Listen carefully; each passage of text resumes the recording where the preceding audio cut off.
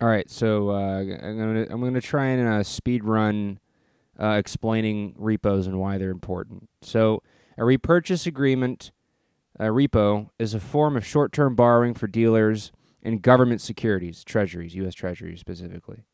Um, in our case. In the case of a repo, a dealer sells government securities to investors, usually on an overnight basis, and buys them back the following day at a slightly higher price. That small difference in price is the implicit overnight interest rate. Repos are typically used to raise short-term capital. They are also a common tool of central bank open market operations. For the party selling the security and agreeing to repurchase it in the future, normally overnight, it is a repo.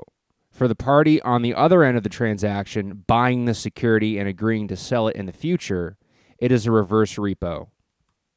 So, why are reverse repos so important? Why is everyone freaking out about them? Well, lately, they have skyrocketed at specifically the reverse repo facility at the Fed has blown up. So, I guess we should backtrack. Repos are kind of like the way the entire system functions. So banks can get their short-term collateral for deals like this, which I'll read this out real quick. So a hedge fund may want to take out a 1-month loan from a primary dealer collateralized by some treasury securities. A primary dealer would make the 1-month repo loan, then source the money by borrowing from one of its investor clients using those same securities as collateral. However, the dealer will likely borrow on an overnight basis instead of matching the maturity of the two loans. Since the interest rate for the overnight loans is lower than the rate of the 1-month loans, the dealer will be able to earn the difference between an interest it receives from the 1-month loan to the hedge fund and what it pays its investor client for an overnight loan.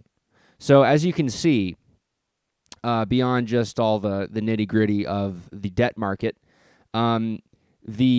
the important thing to understand here is that the repo is a very important piece of important security to have, because all it is government debt, right? So it's like a bond, but instead of being 30 years or a T-note, which is 20 years, or in 1 to 10 years technically, these different maturity dates for U.S. Treasuries. Instead of that, it's not even a bill. It's not less than a year. It's a month or less. It's extremely short term, which contrasts it to T-bills, which which are 1 month to a year. So, why is it specifically repos? Why aren't there other forms of collateral that they use? Well, banks did use other forms of collateral, like mortgage-backed securities, but after 2008, they don't trust that because, well, Lehman Brothers, literally, Lehman Brothers and Bear Stearns, specifically, I know more about Lehman Brothers. They had made a bunch of basically. So imagine a bank has made a bunch of bad loans. It is forced to sell its assets so customers will get antsy and start pulling the money out of the bank. What that really means is they will convert those bank deposits into cash. Well, the bank doesn't have enough cash or central bank reserves to buy things. Central bank reserves being the money of the financial system. And they have to sell their treasuries to get those central bank reserves, which is all banks want to use as money these days, the treasuries, and will ultimately be forced to use the discount window at the Fed, wherein they will be able to get more bank reserves but at a higher interest rate. And nowadays, that would be financial suicide, as no bank would want to trade with a bank that has been at the discount window. This is what led to the fall of Lehman Brothers and Bear Stearns, because they couldn't get enough bank reserves to back their deposits, right? They couldn't get enough bank reserves, which is basically modern-day gold in a way. It has the same effect, where the more of that you have, you can create more loans off of it, right? Which is creating bank deposits, creating money in people's bank accounts, loaning it out, right? Creating money out of thin air, right? That's how the banking system works. They get these and they're able to make more of these. If they have a lesser proportion of these and a higher proportion of this, that's bad, because that means that in a sense, their bank money has lost value. So their bank deposits being made worth less were made worthless as their customers took the money and ran. Their bad loans were specifically to the fact that they were making easy money by creating private label mortgage-backed securities, which were seen as pristine collateral, much as U.S. treasuries. They had, for a time, an infinite money glitch where they could make collateral out of thin air that everyone would want to use. This is essentially what the Great Financial Crisis was about, and and why there is a giant issue with the monetary system that can only be solved with collapse, because you do not have any faith in the private system, the private banking system, to create collateral that is trustworthy, because they'll just go ahead and make BS collateral like private label mortgage-backed securities. To understand, so that's why repos are so important.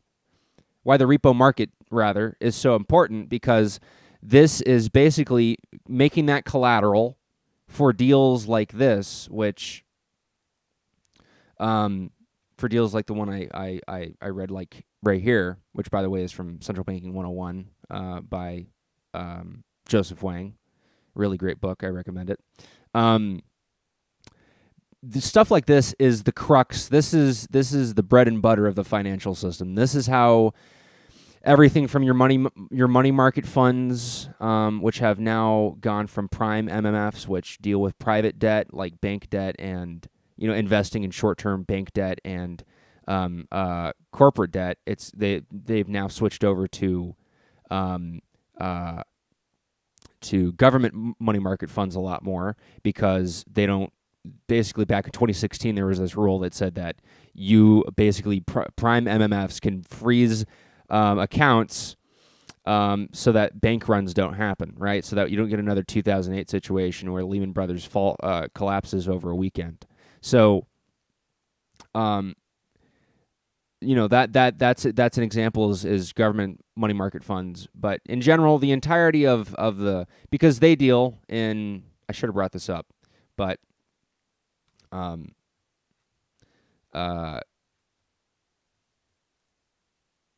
I recommend this thing that I wrote right here, actually. More distrust in the debt funding markets, banks freaking out about bank runs. Basically, right here. You can read that. This will explain it pretty well. But a part of those government money market funds, which basically have dominated over the prime money market funds, which invested in that private debt, they now invest in T-bills, 1 month to 1 year U.S. treasuries, and then 1 month or less in cash, which would be like Forex crap. So basically, that's the best way to understand it, right? Banks need this so that they can do the things that keep them alive. Now, what happened since March of 2021 is they have stopped. Banks have essentially been going to the Fed and buying those repos, putting their money into those short, extremely, overnight, literally overnight. This is so imagine buying a treasury that expires the next day. That's the maturity. That's where they're putting their money. They're putting 92. So divide 92 or 1604.8881 divided by 92, and that's how many billions of dollars every day banks are putting into reverse repo. Now, what is that? Well, reverse repo, buying the security and agreeing to sell it in the future. So what they're doing is buying these repos overnight and selling them back to the Fed. So now, like I said, this is what they need in order to kind of keep the whole collateral machine going. Well, why wasn't this going on before, really? Well, it's because banks have stopped trusting one another to have enough collateral. That basically what this tells us is the price to play has gotten so expensive, basically, because banks are so untrustworthy of one another. And this happened back in late 2019 when I don't think I have it pulled up, but actually I do. When the Federal Reserve had to come in and act as the counterparty for both the people wanting the repos and the people selling the repos, the banks rather, because banks like Deutsche Bank were just not trusted. So they're like, hey, could I get this treasury? You're going to have to fucking pay me 15%. Sorry. And that's what ended up happening. There was this, what we call repo madness, the repo madness of, September, October, November of 2019. So, so that's exactly what's going on here. It's the same deal. There's no trust in the banking system. And it's showing specifically you need more and more and more and more and more and more collateral to play the game, to have skin in the game. So it not only says that, but it says, not just that banks don't really trust one another. Like, hey, I need collateral. I need pristine collateral and a lot of it, buddy. If you want to be doing stuff like this right here, right? So it not only says crisis of confidence, but it also says banks are not risk on, right? It says they'd rather be putting every day lately, every day, the Fed or the counterparties, hold on. They have been putting over $1 trillion since about August. I think it was like August 7th or so, August 11th, I think. So that's over $1 trillion that could be put into small business loans or mortgages or what have you, mortgage issuance. But it's not. It's not going into the real economy. It's not going into risk on into stocks. It's not going into investment. It's going into safe haven, basically pussying out. Let's put our money in something that we know we can get a risk-free return the next day and just keep rolling it over. So if you take into account that M2 is only like what? $7.5 trillion? That's all of the money... That's all of the money in the system, right? I don't know my M's extremely well, but this includes central bank reserves, if I'm not wrong. If not, then you can correct me. But that's how much money the system is putting, like a giant chunk in every day into risk off. I need my collateral.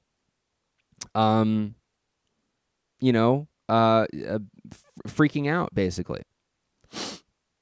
So when you see basically like today, where it reached another all-time high, it reached like 4 all-time highs last week, and now it's it literally was like yesterday was an all-time high, 1.4 trillion, everyone freaked out, and then today it's 1.6 trillion. So yeah. And I have this up right here, right? This is risk off. This is a lot of dollar demand, more and more dollar demand over the decades. I feel really stupid that I didn't know my M2. I need to read up, but you understand what I'm getting at. So let's look it up. I'll humble myself here. M2 money.